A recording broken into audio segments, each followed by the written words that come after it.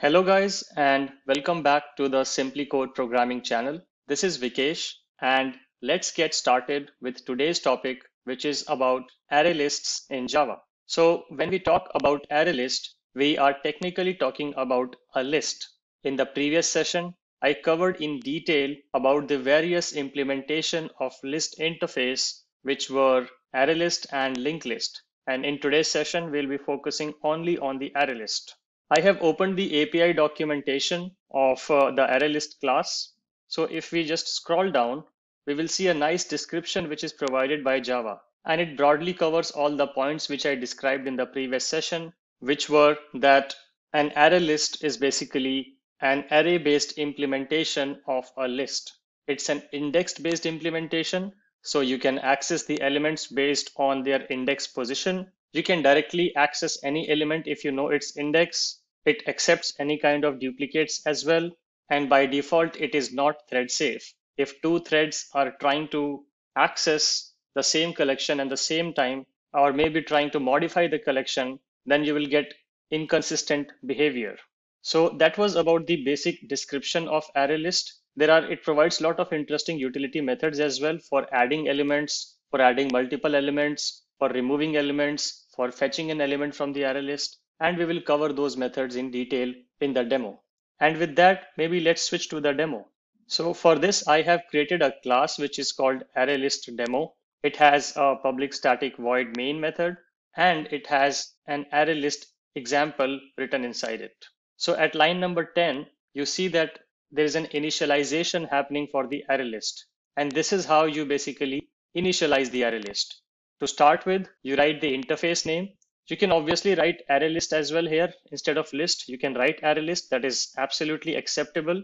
But the reason I have written list here is because it is a better practice, or I would say it is a best practice to always initialize the concrete implementations with the interface type. I'm making a very generic statement which is applicable to collections and at any other type of classes and objects you might be creating in your program.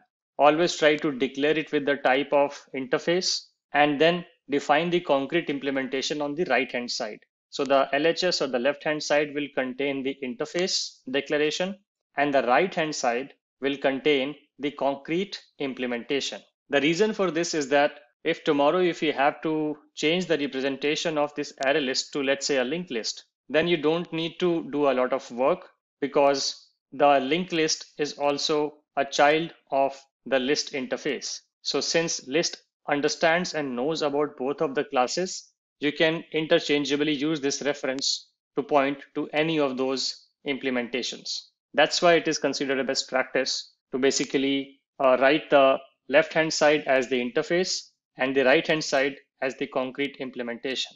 That's the first bit of it. Second interesting thing you notice is this.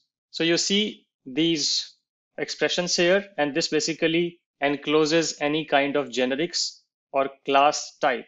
What are generics? We will cover this in detail in the upcoming sessions. For now, what you can understand and what you should know that these are denoting a class type of which the objects will be stored inside this particular list. So once I say list of integer, it means that this particular list is only going to hold integer objects. If you try to insert a string object, or if you try to insert a character object, or if you try to insert a float object or any other kind of object, it will create an error because remember in the very first lecture, we said that Java is strongly typed language. It has very strong checks for these kind of data type mismatch.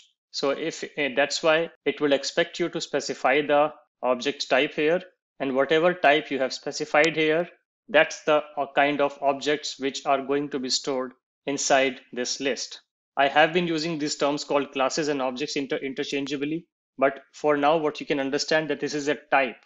How we write classes and how we write objects and how we create objects. Again, I will cover this in detail in the upcoming sessions. So we have specified the list interface, and I'm saying that this particular variable should hold any list of integer type. Then on the right hand side, I'm specifying what type of list this array list is. And this array list will be an array list class type. And again, I have to specify the class type specifications. And then I'm specifying a size here. This is the size of the array list, the initial size of the array list. You can obviously write it without this as well. This is also a perfectly fine statement in Java. And in this case, the array list is going to be initialized with its default size. If you specify a value, then the array list will be initialized with only that size. It is also considered a best practice to always initialize the array list with some known initial value. Let's say if this array list is going to store only 2 elements and the default size is definitely way bigger than 2 elements, then you're going to waste a lot of memories. So that's why it is a best practice to explicitly specify some sort of an initial size. This is also acceptable because it is automatically inferring the type from the declaration. You don't need to specify it again here. In fact, some of these modern IDEs will also show you a warning if you write it here. So the next thing I'm going to do is basically going to add some elements to this array list. So I've created an array list which should hold only integer values, and it should hold to start with 5 values, but it will not complain if you try to add the 6th value. So for that, I have just written a small loop here. Let me just put curly braces around it for readability. So I'm saying int I equal to 1, I should be less than equal to 5, I plus plus, and I keep doing ArrayList.add. So this add method is the method which is used to add elements to the array list. So whenever you have to add an element to the array list, remember you need to use the method add and then specify the actual element which is supposed to be added. So I'm adding 1, 2, 3, 4, 5 in this array list one by one using this loop. And then I'm just printing the whole array list. That's what I'm doing here. After that, to showcase another operation of this array list, I'm removing an element. And if you have to remove an element from array list, just simply call ArrayList.remove and specify the index from which you want to remove the element. Remember, you need to specify the index. And as I said in the beginning, this is an array-based implementation. So this is going to start from 0. So when I say remove the element at index 3, technically it's the 4th element of the array list.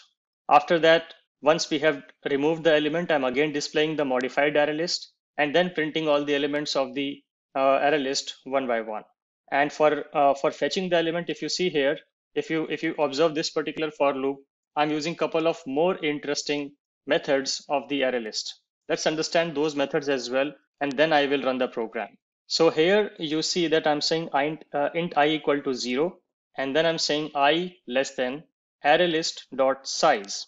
So if this array list has a initial capacity of storing 5 elements, and I've just added 5 elements to it, then the ArrayList.size will be 5, but it says less than. So it will start from 0 and run till I equal to 4, because the moment I becomes 5, 5 is not less than 5, and it will come out of the loop. So basically I'm trying to start this loop where i's value starts from 0 and goes till 4. And here I'm calling another ArrayList method which is used to fetch an element from the array list. So whenever you have to get an element from the array list, just call .get on the array list. So ArrayList.get, and I'm specifying the I value. So ArrayList.get of 0, get of 1, get of 2, get of 3, and get of 4. And that's technically the 5 elements which are stored in this array list. So let's run this program. So, and now let's observe the outputs here. Let me just bring the outputs down. Yeah. So at first I'm just printing the array list. So nothing. I'm just adding the elements and printing the complete array list. So if you want to just print the whole array list, just put that inside system.out.println and the whole array list will be printed. That's line 17. Then I remove the element at index 3. So if I traverse through this particular list, this is index 0, index 1, index 2, and index 3. So index 3 has an element which has a value 4. And I'm saying ArrayList.remove the element at index 3. So this particular element should be removed from this particular list when I call the line 20.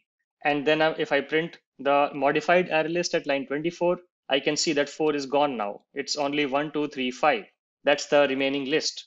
You also notice that whenever I call system.out.println with ArrayList, I get this square brackets, which is the representation of an array list. If you don't want that, you might not want that always, right? If you want to print this nicely without the square brackets, then you have to iterate over the array list.